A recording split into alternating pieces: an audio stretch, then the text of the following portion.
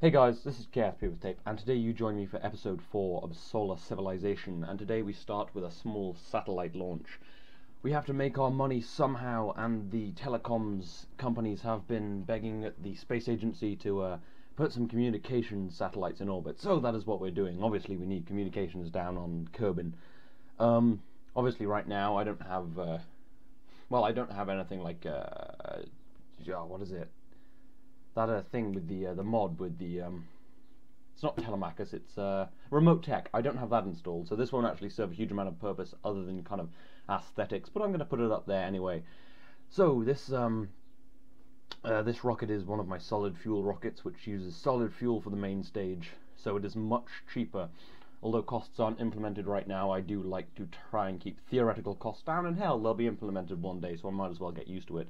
And now that these rockets are you can throttle them down in the VAB, they're very, very versatile. But the upper stage is liquid fuel, because it would have been quite a task to make it solid fuel. Maybe one day I will make a fully solid fuel rocket, like the Laddie spacecraft that went to the moon on nothing but solid fuel. Anyway, now we must perform our cruise up to Apoaps, and then our burn.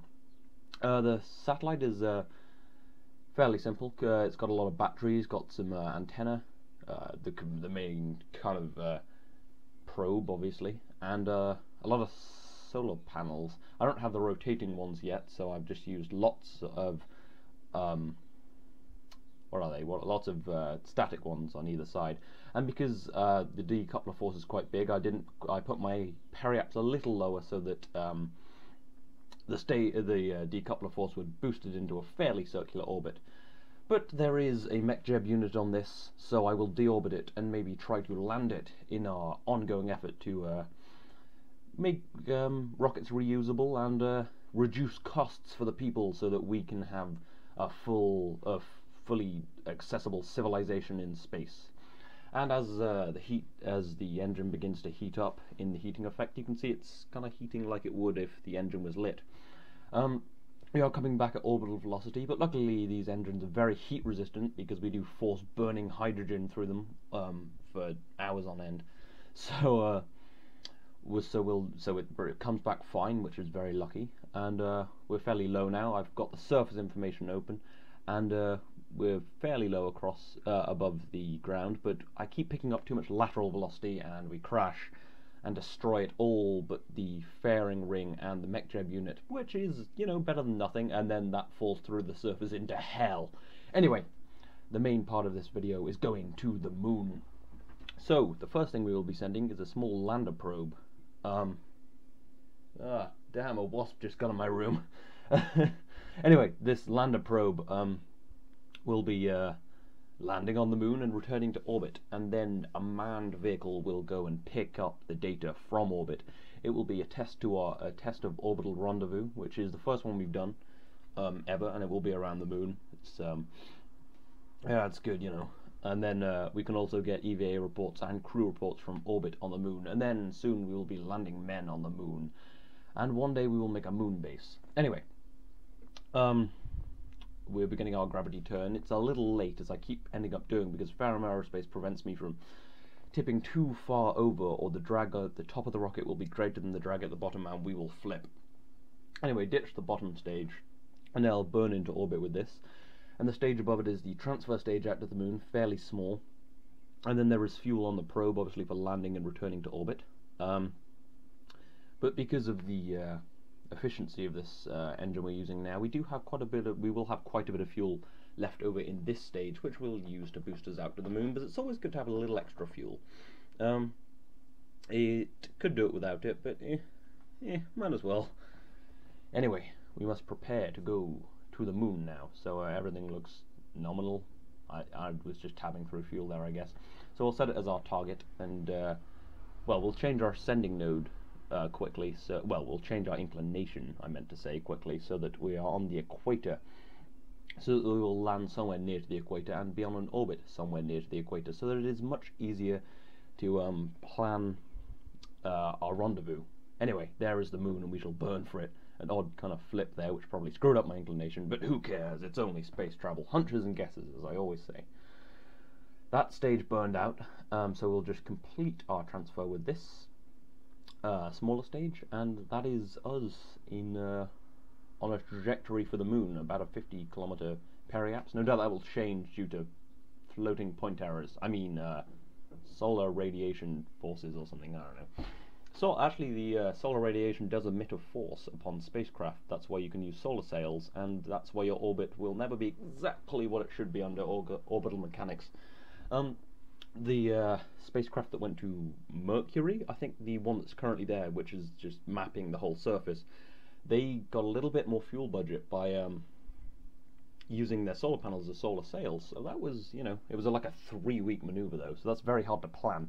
Anyway, we've circularized our orbit and put it down on the surface because we were in a good place to land on the Midlands. This is where I want my first landing to be because it will be easy to remember, and I can't plant a flag right now. I do tend to plant flags telling me where I've landed on the moon so that I don't return to the biomes until I want to. Anyway, so the Midlands are fairly easy to hit because they're huge, and we'll ditch that stage with a little fuel in it because we do need to switch over to the lander now so that we can use our landing legs. And because this has tons of fuel, and, you know, might as well use it. I've angled the solar panels slightly up so that they'll catch sun even on the surface, although it won't be there for long because, well, because the astronaut is itching to get to the moon. Because, well, he's never been to the moon before. And we're about to touch down nice and slowly back into 1 times time accelerate. I did forget to say most of that was at 4 times time accelerate as usual, and then a perfect touchdown. Anyway, we must gather our data. We already gained 1 from high above the moon, just finishing off that with a repeat experiment, and that's 100 science from the materials bay, and the mystery goo will give us 40 science.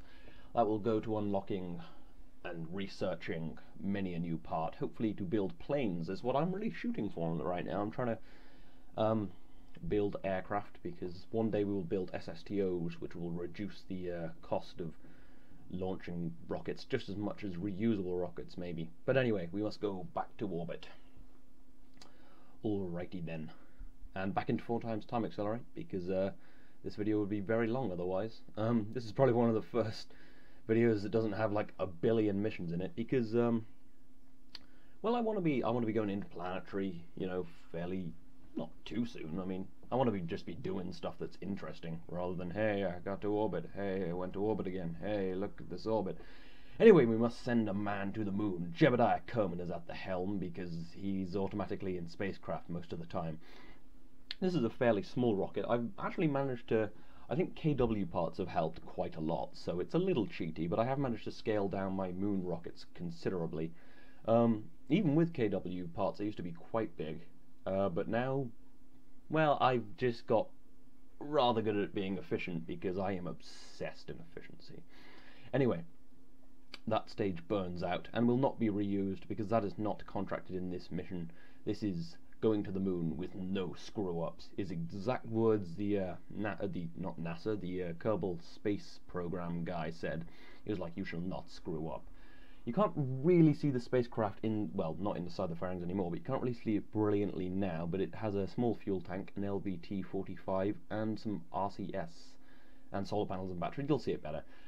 But I overestimated the power of this LVT-45, and we've gone over our apoapse. So now that is getting higher than we want, and not in the right place, sadly. But we do get into orbit, luckily. But now we have to perform our burn at apoapse, and it's about 240 kilometers above Kerbin. So we are going to lose a little fuel, but luckily we still have quite a bit left over in this orbit stage, so it about cancels itself out. But we won't get to redo the mission. We don't have money for that, even with Apollo era funding. But anyway, we get a slightly annoying encounter, which means we have to perform a burn, just basically pointing at the planet to bring in our periapse. And then, what was that? Okay, I'm doing it again. I don't know. It must have been, I don't remember quick saving. Must have accidentally quick loaded or something, or maybe there was probably a mistake and then I quick loaded. I don't tend to quick load though. Anyway, well, now we're coming into the moon. We'll just forget about that odd time glitch. We'll grab an EVA report and a crew report from high above the moon, and then circularize our orbit. and plan our encounter with the probe. Yeah, and then we'll also get an EVA report from low above the moon, which isn't where we are right now, as I'll soon test. I may have left it in the video even. And I'm just testing how much it will take to get back to the moon, and back to Kerbal even. We're at the moon, and it's only about a 290 delta V burn, and we have about 460, well no, we have exactly 467 at vacuum delta V left on this spacecraft, and some RCS, so everything will be fine. I didn't give it a huge budget, but I gave it enough of a budget. Anyway, an orbit later, we will be dropping our periaps down to encounter the probe. There is 10 days worth of life support on this spacecraft, as that was, well, there was 11 days actually, including the stuff in the pod. The government decided that they didn't want to risk a life, so they put as much as they could into the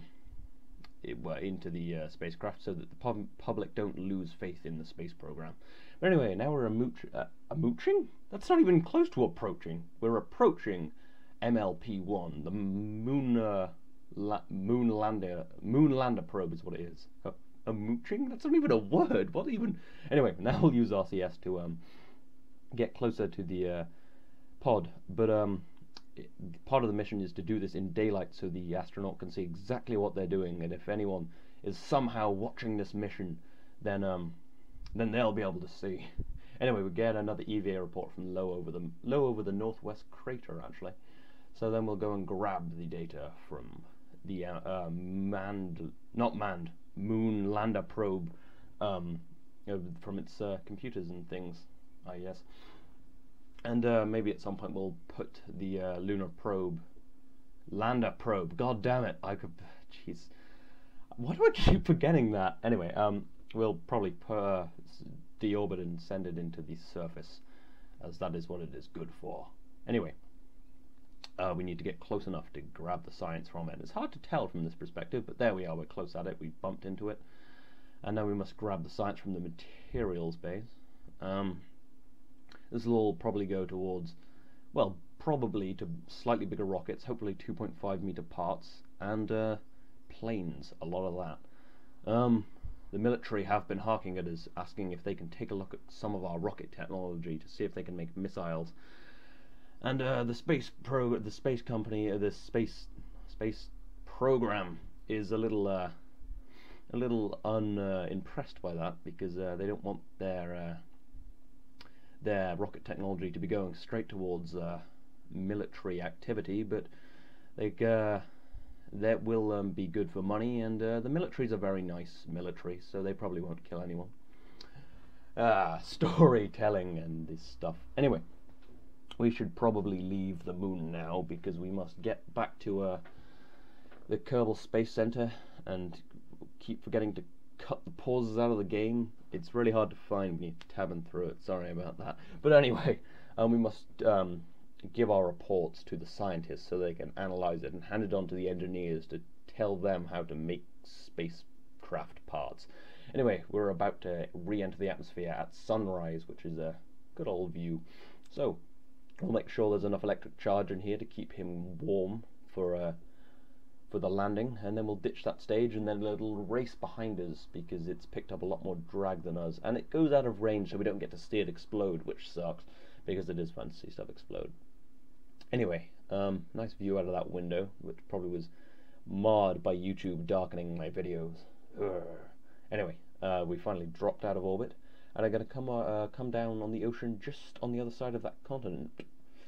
So we must deploy our parachutes. Wow, perfect timing with that.